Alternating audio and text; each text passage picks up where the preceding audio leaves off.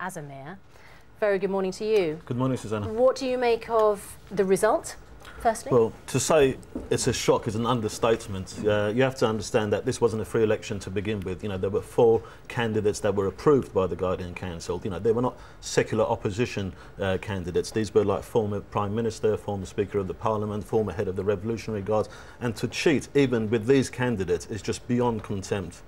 Well, let's get this clear. At this stage, we don't know exactly what both parties are saying, but what was obvious in the run-up to the election, huge turnout. We know it was over 70%. We know that lots of people took to the streets in advance, and people were so keen to have their say, to make their vote count. And we know a lot of the electorate under 30, 2/3 of the population in Iran under 30.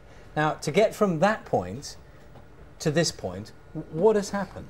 Well, it's obvious. I mean, if you look at the figures that the Interior Ministry is releasing, to say that Karoubi had less than 1% of the votes, if you just look at the rallies, and the number of people that turned up in the rallies, you would think that how could this candidate only have less than 1%? If you look at the pattern of the results, it's as if someone's given like some sort of equation, y is equal to 2x, and all throughout the regions, it's following the same patterns. It can't be. You know, there should be differences in patterns of voting in different regions of Iran, and it seems like it's the same thing, same allocation of proportions, 68%, 32%. It's so obvious that this is a fraud. As I say, it's just beyond contempt, and to do it within the very framework of you know, having approved candidates only. Just goes to show how narrow-minded the Islamic regime is. I don't think you can change anything by voting in Iran. And let's not forget the president. I mean, I heard you earlier saying that, you know, there were hopes that the foreign policy would change. Foreign policy is not within the jurisdiction of the president of the Islamic Republic. All you could hope for was like maybe a little bit of economic improvement and a little bit less restriction on women's clothing and that sort of thing. If people on the ground feel the same way that you do, the authorities must be very nervous at this stage about what might happen next. Well, the problem is that everyone on the other side had an opinion about 12th of June, the day of the election, whether they should boycott or whether they should vote for which candidate.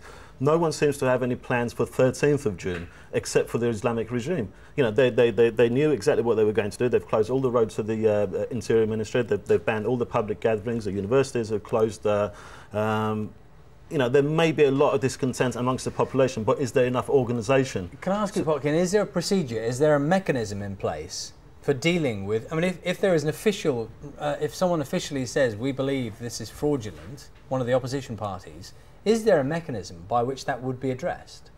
They can do complaints and that, but let's not forget, I mean, the supervision of the counting was done by the Guardian Council, which approves the candidates.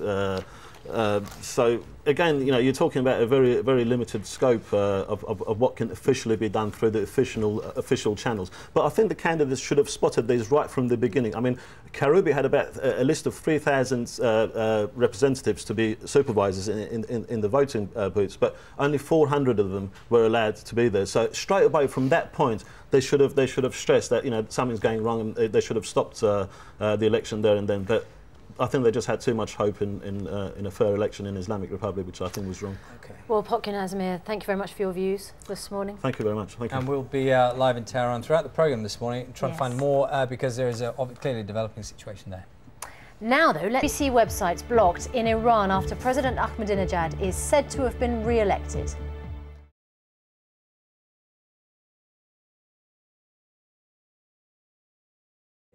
At least at official news reports in Iran that President Mahmoud Ahmadinejad has been re-elected. Yes, we've heard this morning that universities have been shut down, BBC websites have been blocked, and the main rival candidate has claimed there were voting irregularities. Well, for his reaction, we're joined by the award-winning Iranian political blogger, Potkin Azermehr.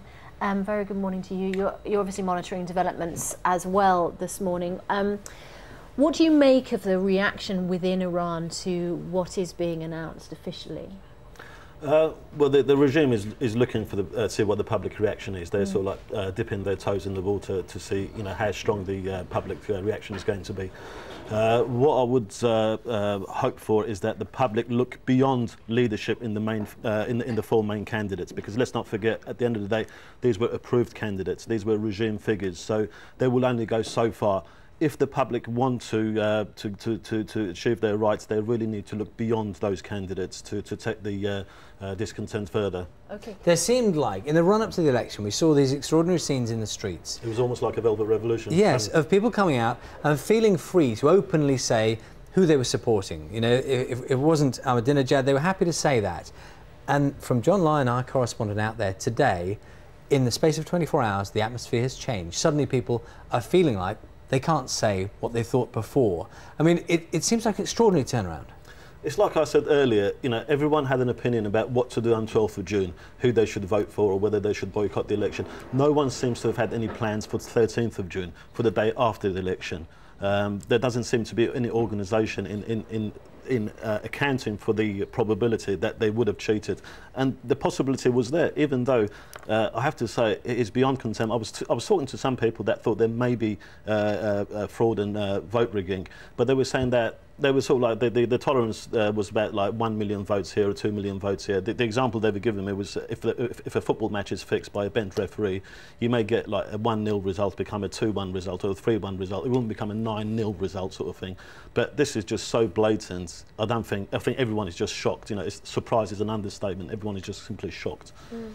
You're claiming voting irregularities, but it's interesting what you say about the other candidates. Do you think that they will mount a protest now, a legal contest, political contest to the result?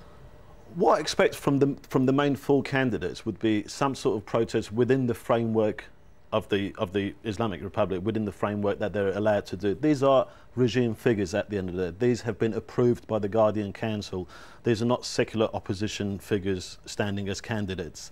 The former Prime Minister, there's former head of the Revolutionary Guard, former Speaker of the Parliament, and the incumbent President himself. You know, they will only take it so far. We really need to look beyond leadership from beyond those candidates, and also we really need international support. I think this is crucial. Okay. We'll have to leave it there for now. Thank you for your time this morning, and we will of course bring you up to date with any developments as they happen with our correspondent in Tehran.